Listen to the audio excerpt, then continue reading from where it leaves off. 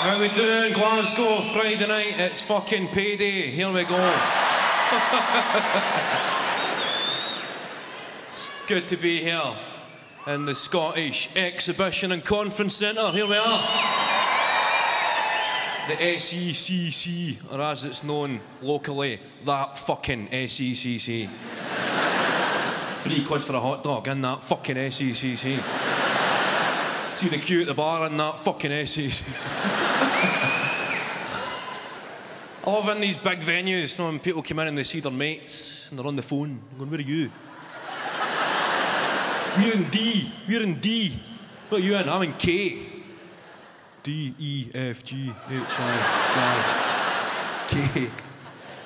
Stand up, what are you wearing? Oh, yellow t-shirt. Oh, I can see you.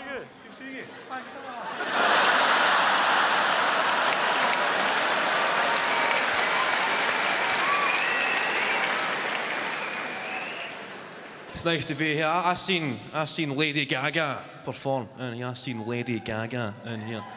It's easy to slag Lady Gaga, but the guy puts on a good show. I've seen him up here singing about his poker face. No, he's a talented bloke. Did you see the entrance? Did you see the intro? Tony Soprano, eh? I don't even drive, man. See how smooth that was? I don't even drive. Kind of ruin Tony Soprano's image if he just whipped out a provisional driving licence. You believe this fucking cocksucker? So it is good to be back. This is the last night of the tour. Good to be back in Glasgow.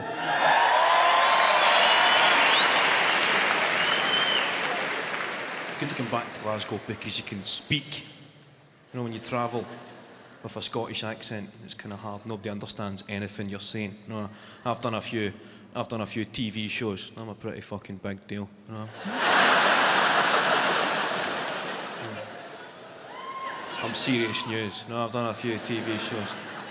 And you've got a Scottish accent on the telly, you need to try and enunciate and use proper English, but it's hard to find the right balance, because no matter how hard you try to enunciate and use proper English, there's still somebody from Leamington Spa. Saying, we saw you on the television. I didn't quite understand everything you were saying.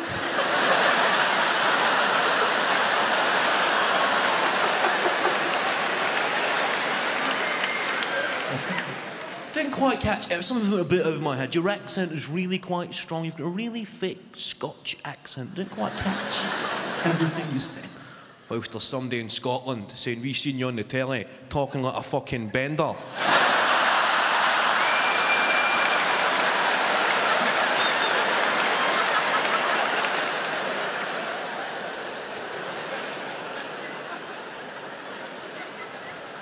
Care to explain yourself?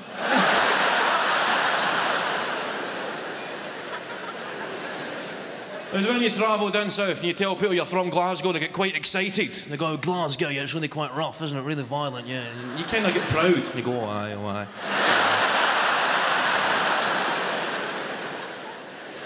Yeah, a lot of tough guys. Oh, aye, a lot of tough guys. Yeah. And they visit the place and they're a bit disappointed. You know, we're trying to get away from the stereotypes. We've got a new promotional tourist campaign called Glasgow, Scotland with Style. Everybody's seen the posters. It's one of these kind of homogenised posters of people supposed to be the new face of Glasgow. People with names like Nathan.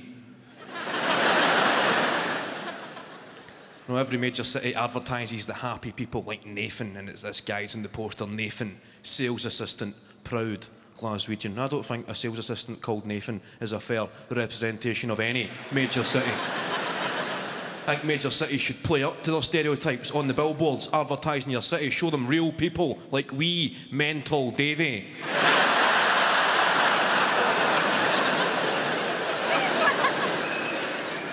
Apprentice joiner.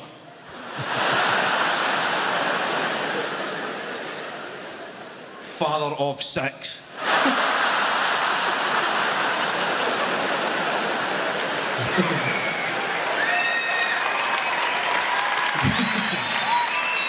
Davy's there in the billboard with the 6 kids all tucked into the one tracksuit. A Lacoste tracksuit and only the best for these kids. They're all dressed up for their granny's 30th.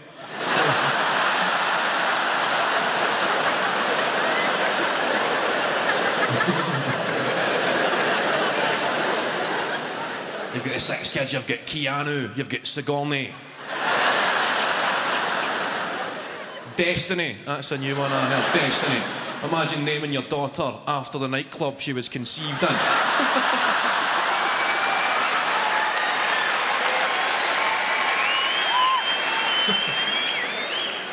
This is Destiny and this is my son, the garage.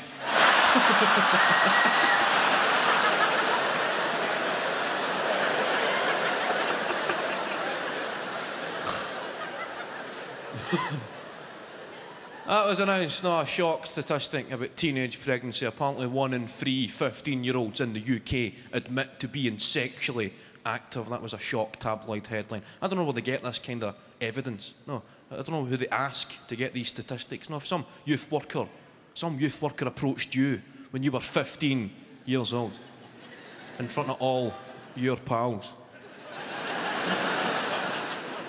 and asked you if you were sexually active. You're fucking right, mate.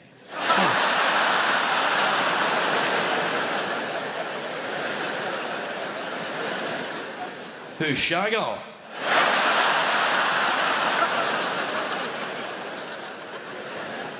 Put me in for 5, pal.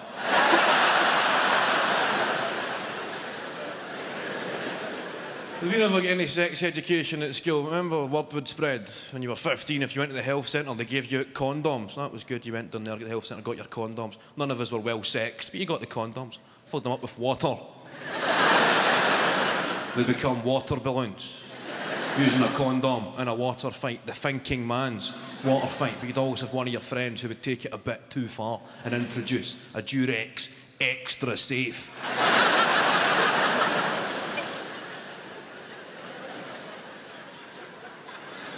A Durex Extra Safe in a water fight, you'll fucking put somebody in a coma.